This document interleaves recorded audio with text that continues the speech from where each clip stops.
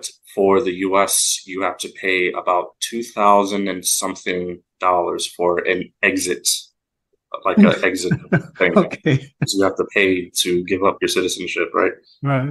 Once you do that, you're good to go. You walk out and you're no longer a citizen. Now, it doesn't matter if you have a citizenship of another country or not.